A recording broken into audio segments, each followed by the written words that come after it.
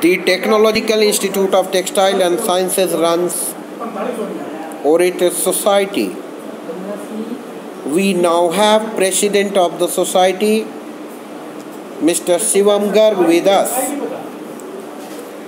to express his opinion on Man Ki Baat radio edition of Prime Minister of India, Mr. Narendra Modi.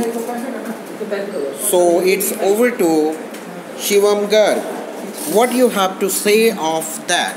Recently, official biography of Man Ki Baat was launched, and preface of that was penned down by none other than Japan's PM Shinzo Abe. And what he wrote down there, talking on 1 hour show once in a month while addressing challenges, tasks as a Prime Minister requires tremendous efforts. And I cannot but feel the strong passion for the dialogue with his people. And the words are enough to define the heights the Man Ki Baat show has reached. So what you feel to conclude? Your own opinion? We are living in a democracy of 1.3 billion people. And if the leader of the nation spends some time to talk with the nation, with his people, then it's a great effort. It's a communication effort. In an age, in a poor country like India, where everyone cannot afford smartphones, televisions, where people still live on radios, and he transfers his message through radios, then it's a good communication strategy. In the same sequence of opinion collection, we do have with us Mr. Mridul Kaushik, who, let us see what he has to tell about All India Radio version of PM Modi's Man Ki Baat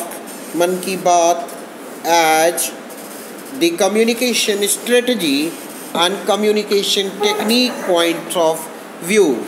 So Mridul, what do you think of Man Ki Baat? Man Ki Baat is the heart-to-heart connection between PM and people of India. Because PM can transfer his what he thinks about India, why he want to take decisions, and what the decision has taken is right or not. That all these things he can deliver to the common people of India, and he is delivering these things through radio, which is a great thing. Because in India, you can say 30% of Indians are still using radios. The farmers and the vendors, they only use radios. They don't have TVs or smartphones to use.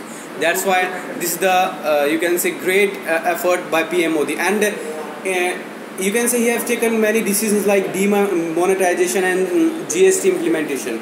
And during these things, Man Ki Baat have made its main priority during this thing. Thank you.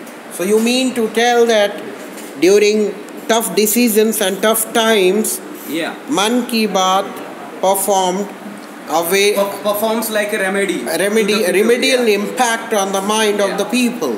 Yeah, sure. Thank you.